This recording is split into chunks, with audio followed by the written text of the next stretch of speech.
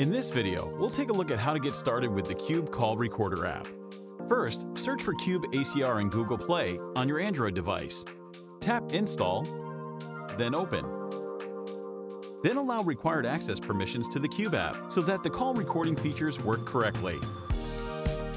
And no, we do not collect, store, or disclose your contact list to anyone. In addition, please enable the Overlay Run Over Other Apps permission to the app to ensure the Cube ACR widget is working properly.